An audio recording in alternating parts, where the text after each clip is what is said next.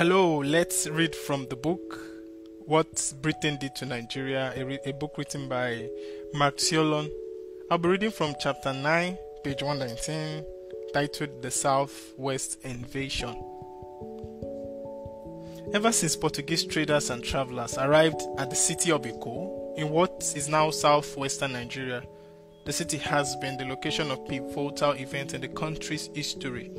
It was Nigeria's first post-independence capital city, and it was also the first Nigerian city that Britain colonized.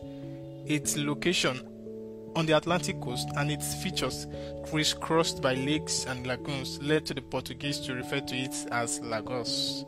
Lakes. Lagos's importance to Britain has largely been ascribed to its being a major slave port on the so-called slave coast of West Africa, but it was also the gateway to inland areas around the River Niger, used by both missionaries and traders. In the 1850s, Lagos was a diverse city. The repatriation of Lagos of emancipated slaves from Brazil and so-called Saros from Sierra Leone changed the city's linguistic, political, and religious dynamic. Many of the returnees from Brazil were educated, Roman Catholic, Portuguese-speaking, and had Portuguese names. The Saros were the Anglophone counterparts of the repatriated Brazilian slaves. Saros were also educated and Christian, but spoke English and had English names.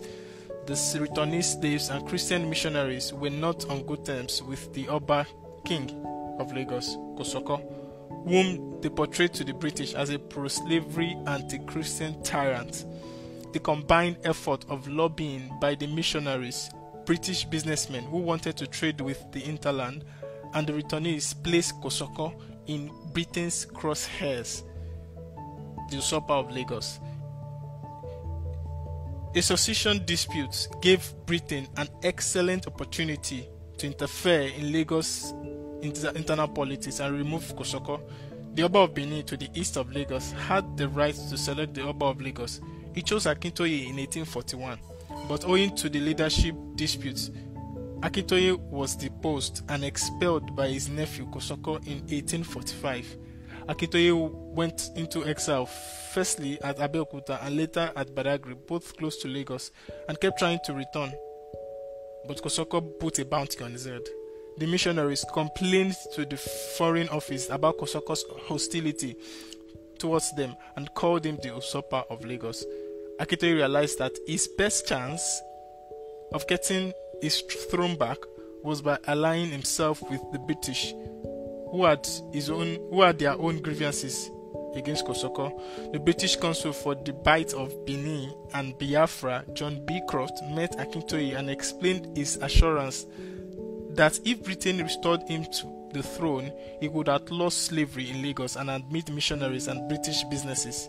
On 20 November 1851, Beecroft and a British naval delegation met Kosoko, but he refused to sign a treaty abolishing slavery on the grounds that he was a vassal of the Oba of Benin, and he could not agree to the treaty without the Oba of Benin's consent and unless the Oba signed first.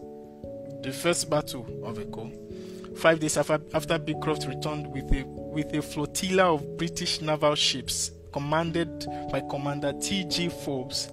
Around 6:15 a.m., HMS Bloodhound and 4 other ships entered Lagos Lagoon.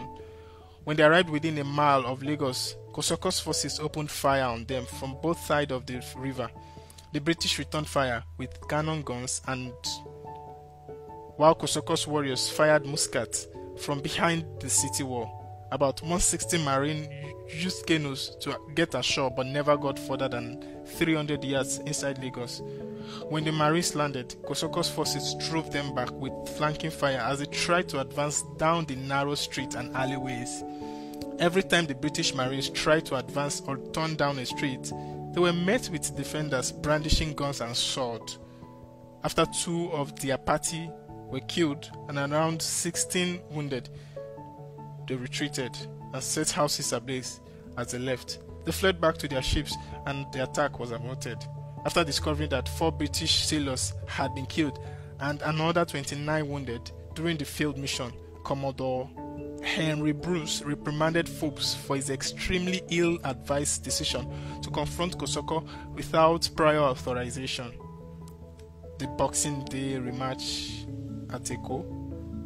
On Christmas Eve, 1851, British naval officer met Akintoye's forces at a pre-agreed rendezvous point in preparation for his second invasion of Lagos.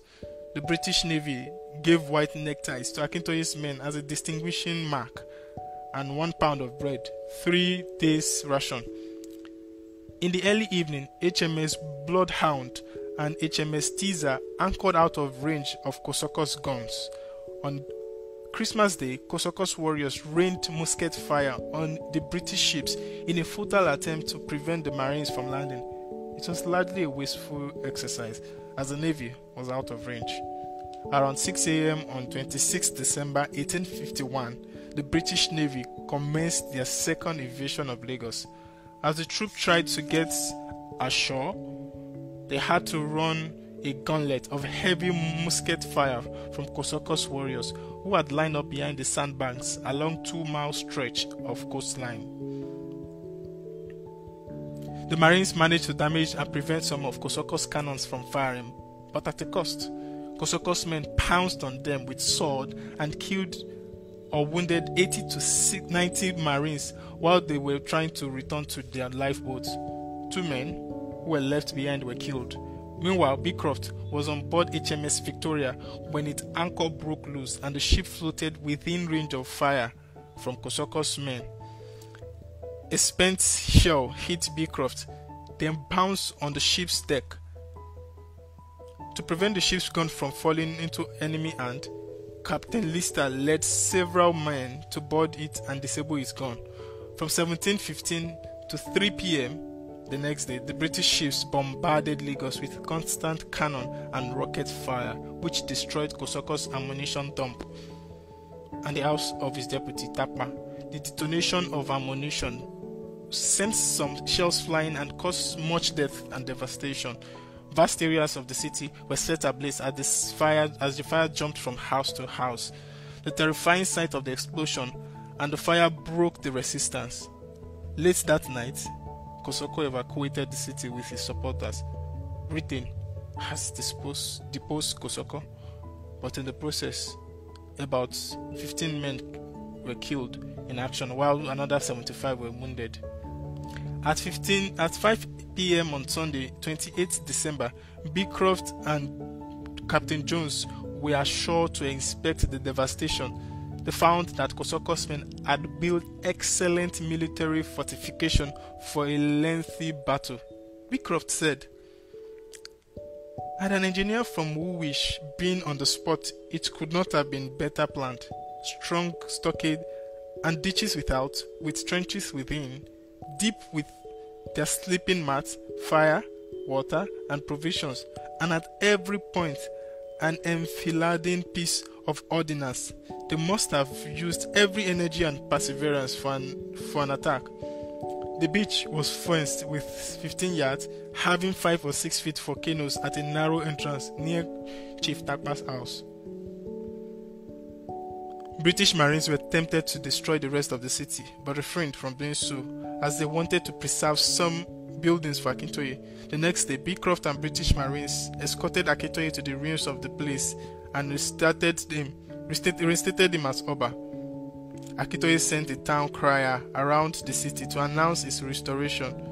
On New Year's Day, 1852, the reinstated Oba boarded HMS Penelope and signed a treaty with Commodore Henry Bruce and Consul Beecroft that forbade slave trading in Lagos by Britain or Lagosians, as well as banning human sacrifice, allowing missionaries to freely proselytize, and granting British business favored nation protection.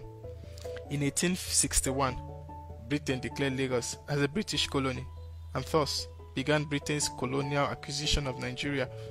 Lagos became a corridor that Britain used to project its influence inland, initially to the north and east of the city.